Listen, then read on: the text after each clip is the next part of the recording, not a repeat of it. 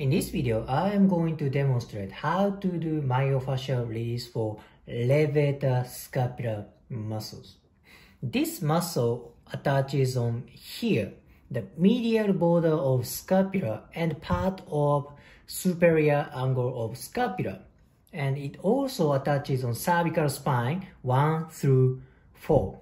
Okay, the medial border and superior angle of scapula and the C1, 2, 3, 4. Its main function is elevation of scapula and a little bit the downward rotation of scapula. Since it attaches on the cervical spine, it has something to do with cervical movement.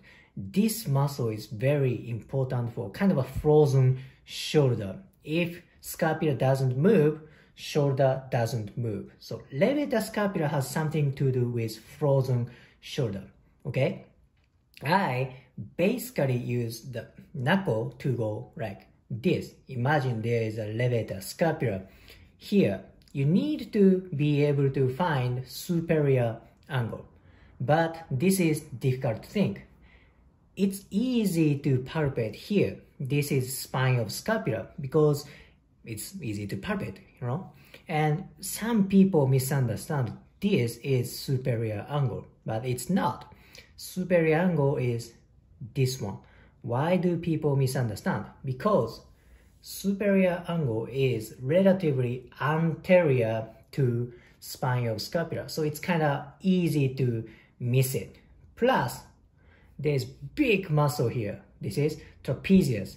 Trapezius covers superior angle like this, so it's a little bit hard to palpate. Trapezius here, and it's slightly anterior. Okay, then I go like this. Let's find the spine of scapula first. Here it is. This is spine of scapula. Superior angle is going like this way. Yeah, it's easy to palpate on this person. This is superior angle.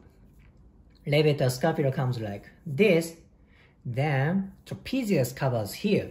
So I imagine I go through the trapezius. Go deep, deep, deep to trapezius. Now I am on levator scapula. Once I reach to the fascia, what I want to work, the fascia starts to react.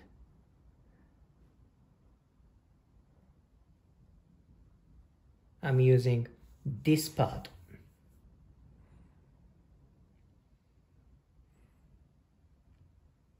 Or if you have a strong fingers, you can go like this. However, I'm not using too much pressure. My fingers are relaxed. I use adequate pressure.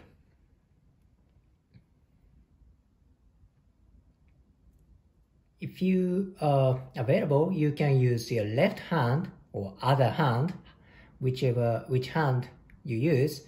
You can use other hand to assist the work.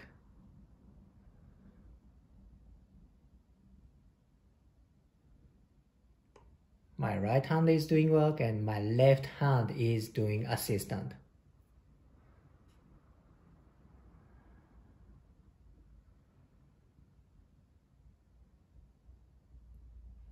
Good. Review of anatomy. This is right scapula.